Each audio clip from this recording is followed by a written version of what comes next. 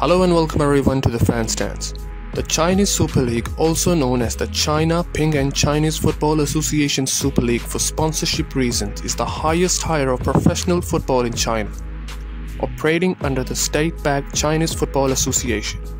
It was created in 2004, originally featuring 12 sides and now features 16 teams. 15 now, we'll get back to that later.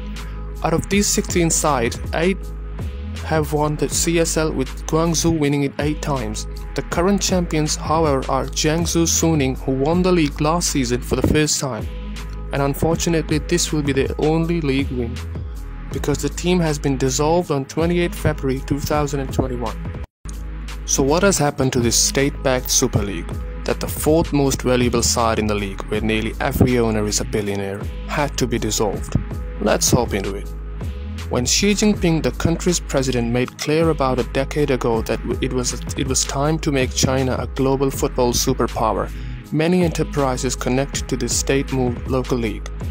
State was so much heavily involved in the league that whenever China's national side lost to Iraq or Syria, Xi Jinping was criticized.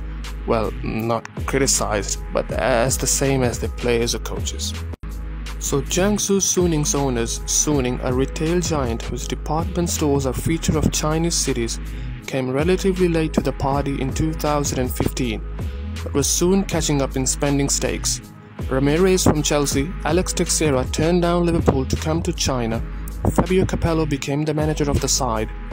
Before the title win last season, Jiangsu last captured international headlines in 2019 when they nearly signed Gareth Bale. Sunning, which also holds a major stakeholder in Inter Milan and also owns PPTV, which broadcasts Premier League, Bundesliga, Serie A in China. With matchday revenues nearly absent, the owners also started to feel it in the retail business.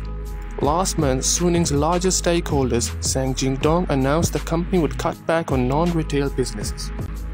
And recently, Premier League has also ended their deal with PPTV because of unpaid payments.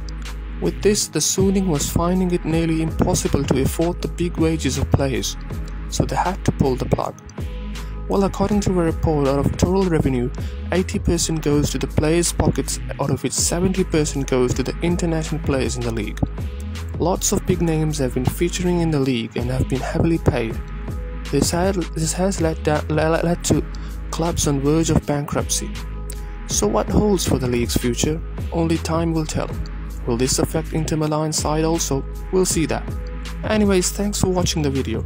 Please like, share, subscribe to TheFanStands, and we'll see you in a while.